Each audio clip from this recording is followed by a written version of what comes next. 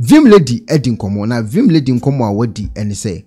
wose enche anase ache kakra ma menka ne saa na okofu ka anase trotro ebi de afiri baabi e de abesna kɔ na dwumam na ekakra bi nka yewrepu no na mse trotro a yewrepu wo mu de ne na no woten me amo amonim eye nimde wo saa se mutimi dem comment aba trotro mu reputimi komu saa. Anyway, vim lady ankasa de mhu nkyire mu bai adekunti a wo kyere se nkofo ma omani nna ho e wo trotro ayefo because trotro bu abetima for mate ene nkofo mutim bi betima wurepu e wo saa trotro nim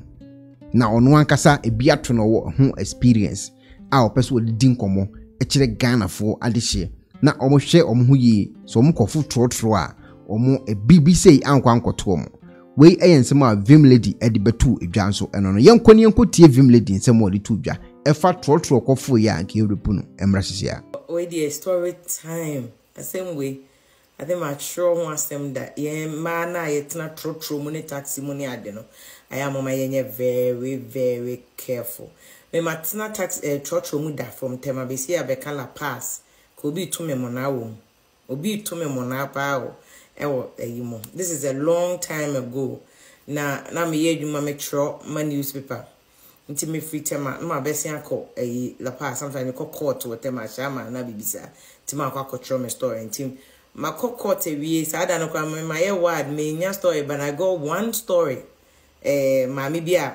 na ne ma boys nkete na ma me no nti ma bi wo no mo wo mutumi nya postpartum depression but Ghana yem funny serious nti na ayese fama minitrim kakra ade a chen wa twitwa ne ma no boys to twitwa mo sabe o mkote free so nya easy e wo tema general hospital nti me cover that story anyway me di brika me call office e wo na me yedmo PMP at the time you student but me satro ti me call office akwa ye me story na me fa trotro so time now over and bass no ye fa I think 5 row bi a city bia so 5 in a row na me fa ke me drew okana ka na ya man ti me dem madam nyankopon na che say ye betu ano no akwakra ti me metina baby a mate ne tin nchen na me dem te nchen ho a ye nyina ye che nti ye mu achi na ye ko ba me ni say mu achi nti no ti wa wonim trotro mu asem say bi wa fa trotro efi baby akọ baby amasama na say La Paz and na say bi akumasi bi bass no kra ade we to me twice. It was one time if he Accra circle e ko kumasi na me ko kumasi no so say Abranti biti me nche me so de na betwe wo se den wo de wo me ase ba baby a we de me nya sa wa ha ba ase ma se ba ho me say but ya chinti we ya den koka we ya no ayo hu say we ya no ayo hu say but still just only back on the until utumu say it was later and I realized say remember baby before trotro o ma sheda no mo yesa that is why almost be molesting ko for no mo so manya o mo fem say bia ne nsa kan to kakra na ade na no no to de tene teki nti ati trotro yemu ya timu ya chisa ma muso obi abetwe e wo me san wo me ama afi me hu say na betwe no ba na e ba baby ama say say ma ya say e ba ho odi na betwe we e ba ho It's okay, you say craft and I say if I'm not training Sakaka Bobbles. Mo say ya chinti usu so beka ko kasana miso me sa na me nyini bia de na say usu beka ko ye wo wa woni Ghana trotro akra e be do attempt say we tu no aden wo scan ka for taxi of course ada na fi na my agent mi nika ti etike mu sa aye be do so ni ma beka bus stop no be fa him say flight up and sa na wa ba be do abeka market I think new market and sana be do flight up and sana wako inti ye be do flight up honom no afa me hwa ye friend say na ye too much nti obi ye so obesi to obi ye so obesi no na me adjust nti afa na BBC ahwefom nti BBC me page na me page me salary cause na nipa mate no I think what me say me na mete ho and sana mate ni tigate na no nti bibi am say me tweme sa afa dem me kohwa say mate na twinse bi o sebi bru ne kote enna wo de aba be o di twitwi kese na wa pipie gu mesra ho ba me shatade nti mente ba gu me skirt no ho eye serious o enti me hu sa na me de me yam de me wom nti my first instinct was me body soon because I say just if it tema na ye ba ni nyina ko ya gene feelings sa me de me hu bibia nka madin so I was disappointed in myself. I didn't amount for more crantem. Tell one of the gene feelings here. Why gene feelings in Te me born as no bra biti e chi no say oh madam aden ana o yes na me say behwe na me so se be ne ba manim me so mo na me say bra hwe de waye tie ne brothers no mo e chi no mo so ni mo no mo bobo mate ni sa bobo no ba me free ho no ma san to aso kwa nko la pass trotro station no why na me see wo market o ko shortcut we won ma mate me anante akoyi omuti en report o police station report na me me report o bibia na me dey satan me ja ho cause na me my answer start to say I was traumatized me hu hwe me ho popo kra say this was my first time in she be kra da in my life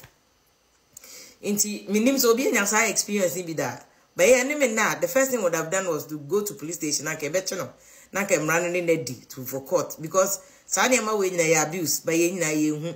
And a lot of us meaning say because there was another second time and I go training college or offensive training college. Me faka school no cry me free move school no cry even before I finish one semester. Ewo Kumasi. Nti wo beka kosi wo Kumasi. No so sa bus me fa no circle aye ko no so abranti bi na betwe. Me dey minim say na betwe. Ti say we na minim say na betwe say ne bema no no dey twi me. Nti wo fa trotro I don't know so experience I share with us in the comment but oh fat trotro na bibia ye careful fortunately they say no over ni nyina ye fa 5 bi nti ye ma ye ni na ho chichu ye mama no mu nyina some of these things we are supposed to share our experiences with them in fact we in Canada maybe throw PMP in fact nyame na me throw ye my boss at the time who is I'm actually the manager no free mun Isaac or not trust story we until the next day no me do office no me dey am share na me can not trust story no paper ni mo PMP you know so but I think that I decided to say my main share story with because you know say a share your mama no teenagers near there no oh for trotro near the name bebre wa wonim and kolan bebre wa on kada we need to share with them to protect them for trotro near there but check it because people are molesting people every day what I say we one of the trending news a trendy anya some keto a man for say hey vim lady a ye wure punu e wo trotro mu de na sa no woten because ngo for dwene ho monte ase say trotro pa but wa man story awie wa man story awie onu ene ko ne kwan na asem ekoto no wa chichirim se de tie de futu ato se Ghana fo ma no mebina no enye careful e wo saade no ne bitimi de haw e de apre omo we vim lady so nsem wo de betu dwa wiki efa nkomo a wo chese wodi wo ni page so what's more bambo here na me papa mu de Pro Technologies and me kan fama wo ane Pro Technologies. We are specialized in both sales and installation of CCTV cameras. Yeton, esa install CCTV cameras in the South Ghana and NASA brochure now fear Ghana. Now pursue CCTV camera installation. We need Pro Technologies and in South. We get CCTV camera installation and na interior decoration. So as if you na we and na yasu fear na mauno. Ye sign decoration. Ye best yes you fear and now officer e di amount. And where the beye e di amount. Ewo Ghana ubehu yen. We mre ofra denta e di wani ache dodoa. Ubehu ye ewo ashi ye ne Emalin Pharmacy and what the same building. For information or WhatsApp 401-7570-300 and a plus 401-6992-254. Pro Technologies. We have the solutions for your security and home entertainment needs at affordable prices.